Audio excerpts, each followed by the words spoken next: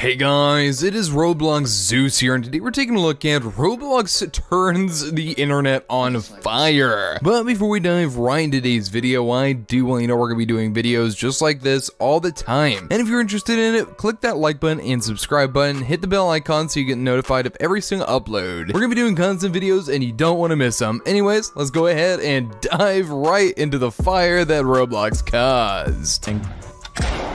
Here's what has changed and is okay and dandy. Giving away gift cards are now, on Roblox, we all know that Roblox likes to just kind of play with fire a lot. And Roblox, although is a good platform, it also has its qualms. A lot of the time, Roblox likes to update things when they don't need to. And well, the terms of service was fine as is. Although there were a lot of issues with some certain games on Roblox that they wanted to touch up on, they decided that they wanted to just tweak the TOS a little bit. You know, it's fine, right? Well, unfortunately, their tweaking went into more of let's change the entire terms of service. be detected, but I mean, it's now removed from the Roblox rules entirely, and with VPN, it will be eliminated. And whenever they were finished and they released it out of the blue, yes, keep in mind this was not even scheduled, they just did it out of the blue, and no one even knew this was gonna happen, and it just turned the internet on fire. I mean, literally people on Twitter, Instagram, everywhere you can think of were talking about this. Celebrities were talking about this, YouTubers outside of the Roblox community were talking about this. I mean, people that are like tens of millions of subscribers that don't even play Roblox talked about it. I think even Logan Paul himself mentioned it. You know you turn the internet on fire when people outside of your own community are talking about it. Real world tragedy,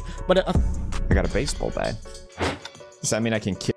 Commentary YouTubers outside of Roblox are talking about this. They literally decided that it was a great idea to turn the terms of service into a complete mess. Now, what they did was they essentially started doing a lot of specifics and they didn't really clarify anything, which is, I think, why this is a massive problem. Now, if you guys don't know, the terms of service essentially went from okay to you can't hold hands, you can't use a VPN, and you can't scream, or you'll get banned. Yeah, literally you can get banned for holding hands. It was ridiculous. Reading throughout these entire terms of service was insane. I mean, yeah, I guess it's good that people did read the terms of service for once in their life, but besides the point, it's mainly because it was an entire meme.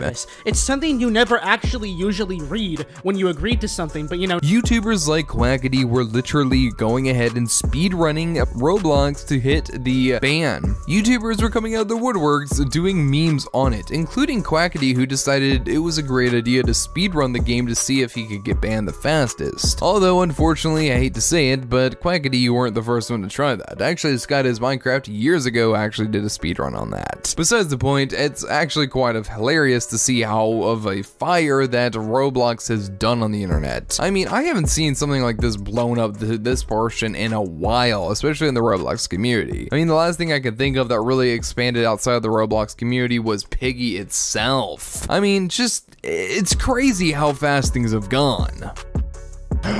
No! Oh! there's also some.